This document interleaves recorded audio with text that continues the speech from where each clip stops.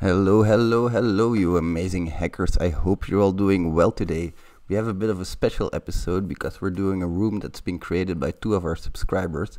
One is called Andreas and the other one is called The Heart 42. If you guys want to meet them, they're in our Discord channel as well, so let's get right into it, shall we? We're going to split this one up into two episodes. We're going to do the first flag first, of course, and then we're going to do the second one. But first, let's read the description real quick, shall we? One of your clients has been hacked by the Carpe diem cyber gang and all their important files have been encrypted. They have hired you to help them recover an important file that they need to restore their backups. They have contacted the Carpe diem cyber gang and paid a ransom but have not heard anything back. The countdown timer is ticking since they visited and they are now running out of time to recover their data before the keys are deleted on the server. Can you retrieve the keys and help the client restore their data before time runs out? That file is available to download on the machine /downloads/database.carp, but that download section is not part of the challenge. That's important, guys. So first things first, of course, we want to do an nmap scan. So for that, we're going to go to our command line. I've already done the nmap scan for you guys, as you can see here, and we see that port 80 is open. So when that's done, I want to also run Nikto in the background. So we can do some other stuff while Nikto's running. Let's copy the IP address of our server and let's paste it in here, and it's going to run real quick and we're going to see some results. And then we can also do, let's see, some burp content discovery after we visit the site itself. Let's see that we open Firefox. There we go. So if we surf to the IP address, as you guys can see, we come into this wrapped website that belongs to the Carpe diem cyber gang, and they've stolen all our data. We can see a Bitcoin entry box, an input box, and a proof input box where we have to paste our wallet. And if we enter some random gibberish in here, we can see invalid wallet pop up. And if we enter the same Bitcoin address as is our payment address and we send that, we also get an alert box. So the first thing I want to do is inspect element, and I want to look at any potential JavaScript code in here because I see alert pop-ups and that points me right back to JavaScript. Also, I can see in my network, if I go to my XHR, I can see that no requests have left. So it's basically a JavaScript blockage here, and let's see what's happening. Now the first script that we come upon, we can see this function AAA, and it takes as input wallet and it looks at the value in wallet and it compares it to this Bitcoin address, which is actually the Bitcoin address that we have to send our payment to. So this is basically just preventing us from sending the Bitcoin address that we already sent, that we got as a payment method. Now the next thing we see is a regular expression that's going to help us with, that's going to actually require that we input a valid Bitcoin address. So if we just change one character, all of these methods should be bypassed. Let's send it. There we go. We don't see an error pop up anymore. But if we look into the network tab, we see only an options call and we don't see any post or any get requests.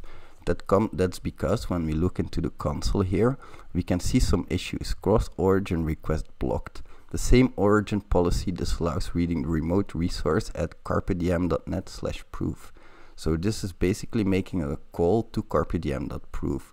There are a couple of things we can try. We can try sending the input of this form data to the IP address /carpediem/proof, but that's not going to work because we have a course protection in here. So we have to make sure that we actually serve to carpediem.net and that we actually go from there. But how do we do that, you might ask? Well, there's a really simple solution for that. You just go to your nano hosts file. In here we have some interesting files already. So Nikto, for example, is finding /downloads. Let's quickly open up a new tab here and open up our etc hosts. Now I'm not going to do it as sudo, but you guys might need to. I'm just going to open it as a regular user because I don't need any edits, and I'll tell you guys why. You guys might need to edit something later on. But as you can see here, the last rule that I have is already my IP address, and I can already is already my target, and I already made it go to carpediem.net. So when I actually open that URL in Firefox, you guys can see that the same URL opens, Now I'm going to open the developer console again. And I'm going to open the network tab. We're going to copy and paste this real quick, and we're going to change another character. And when we send our request now, we can see the post request has been sent. Now we also have our traffic connected to Burp, of course. So we have two things here. First thing I want to do, of course, is content discovery as well. You guys might need to do some other tools for this, like GoBuster, but I just use Burp Pro, and we'll see some things in here like the /proof, /downloads, and /images folders, and also /style sheets, of course. Now real quick, let's go back to the next step. We've looked at the JavaScript, we've browsed the website. Now let's see what happens when we actually send our proof. So we have our request here. Let's try and tamper with that a little bit. We have a few things we can see in here. First of all, we have our proof parameter. Let's post this request. This seems to get reflected in here. So if I add, for example, a J in here, you're going to see that, oh, right. So the real character was probably a J. Okay, so let's go real quickly why that didn't work. Because you can see in here that the real Bitcoin address that we're not supposed to use actually had a J as the last character. So when you send that to the server, it's going to ask you really, which is really clever. Really good Easter egg. Didn't even see that, guys. So when we actually have another parameter here, which is size. Let's make this a little bit smaller, see what happens. Okay, so it seems to actually represent what happens when we do our proof. Let's see if we can make this bigger. Let's see if we can make some overflow happen. So let's make this 1,000 characters instead of 42, and then we get some really interesting stuff. As you guys can see, we get some juicy information in here. Now we get an xhazura admin secret. This we're going to need for later. This indicates that we have GraphQL, and also the URL in here seems to indicate that we're talking to a GraphQL. So what we're going to do for now is we're just going to copy this information. We're going to go back to our notepad in here, and we're going to need this code later. Don't mind that for now, guys. We're just going to save this secret in here so that we have it for just to be sure. Now this content discovery isn't going to find anything else, so I'm just going to terminate it here. And that's pretty much all we can do with this request from this standpoint. Now let's get back to the basics a little bit more. We have our get request. Let's send this to the repeater and check this out. There's not a whole lot going on in here, but we can see two things. We have some cookies in here, a countdown timer and a session cookie. Also, if we go and look at Nikto, let's see where we have it in here. It's going to be, let's open up our Nikto. We can see that it's going to indicate the cookie countdown created without HTTP only flag. And the session cookie is not created with without the HTTP only flag. But let's see what's inside this session cookie, shall we? Because that might be important. Let's copy this. And you can notice some %3D in here. That's URL encoded. Let's go back to Firefox. That's not Firefox. There we go. And let's let's base 64 decode this. Because what that value is actually saying is, let's see in here, this %3D is URL encoded for equals. So when we decode this base 64 value in here, we can see that actually our IP address is in the session cookie. Now, when we think about what's happening, there has to be an administrative backend, because as you can see, the request didn't get picked up automatically. Nothing really happens. We just send a post request and nothing really happens in the background. We don't get mails and that kind of stuff. There has to be some kind of backend administrative panel, and in that administrative panel we might be able to insert a cross-site scripting attack vector. So for that we can do some really easy, really cool stuff in Burp. I'm going to show you guys a couple of different ways to do URL decoding and encoding. And here in my URL decoder I've prepared a cross-site scripting attack vector, script source equals, and then a request to my server, and then an end script tag. Now what I've done is I've base64 encoded this, and you're going to notice some pluses in here. Those pluses are not allowed. They have to be also base60 URL encoded, so that's going to be %2b. Let's do that again here, %2b. There we go, and let's copy this value and let's paste this into our session cookie. So we're going to do some blind cross-site scripting attacks in here. There we go. Now what we need to do is set up a web server as well, of course. That's going to be very important. So let's get the command up on screen and show you guys what's going to happen.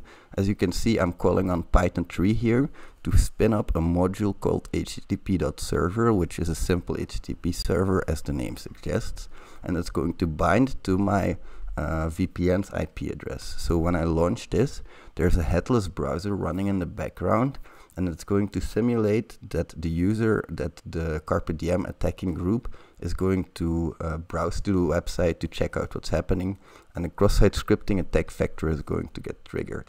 Now if you look closely in my burp suite, because this was one of the issues I had, let's get it on screen real quick here. Let's look into my decoder. You can see that I'm serving this content on port 8000, and that's also where my Python simple HTTP server started up. It's very important that you have the right port in there. Now if you have that running every once or twice a minute, every 1 or 2 minutes, sorry guys, you're going to see a request coming in, and that request is going to try to ask for p.js, which you're going to see in here, p.js, and that's a JavaScript file. Now in that JavaScript file we've prepared a little payload for you guys, and that's what you see in here, but the first thing you're going to see is this p.js. Now if you have a keen eye, you probably already saw the flag, but we're going to explain it anyway. What we did in there was we had a value, so that was the code that we have in here. We have this code for making a new XML HTTP request, so that's just JavaScript code. And it's going to open a request to get the URL at this specific IP address. So that's my simple HTTP server from Python on port 8000. Really important that you get that, guys, properly. And then it's going to make a query to, and then I pasted the local storage in there. And what local storage is, it's like, you can try document.cookie with your JavaScript. You can try to read your local storage. It's basically like a vault that contains stuff like secrets and that kind of stuff. You can try to read that, and I just stringified it using the JSON command, so json.stringify, and then you can do the r.send command. Now what I did was I just copied this. I went back to my burp decoder, so here we go. I pasted my code in here, and you have to do this without line breaks, so you cannot do this, you have to do it like this. And here you can again encode this as a base64 value. You can see it in here. And what we did was we created a new file on our Python HTTP server, and that file simply contains the JavaScript code eval atop, and then in there is going to be our base64 encoded value. So what this is going to do is show us the local storage value through a request that's being made to our server. And that's going to look exactly like this. So you're going to make a request to p.js, and you're going to unpack that file. The server is going to read it, is going to execute the JavaScript code in here, and it's going to basically make a new request to our server that contains a parameter which has the secrets in here. You can see secret again. This was the secret that we saved, and you can see the flag in here, THM, and this %7b sign is just a curly bracket. So far so good. %7b is again a curly bracket. So that's how you guys find the first flag. I hope you guys found this video interesting. I'm going to make another video about finding the second flag as well. Really tough box, but I super enjoyed it. I really enjoyed it. One tip I'm going to give you guys is you're going to have to, for the, let's see here in the repeater, you guys noticed that I made a GET request, and this is where I replaced my cookie. You cannot do this in a POST request. The POST request is just for reading the secret, this secret here, and the get request is going to be for the session cookie. So I hope you guys enjoyed. If you did, you guys know what to do. It's on screen here somewhere. Thank you guys very much for watching, and I hope I'll see you in the next video. Bye bye everybody. See you later.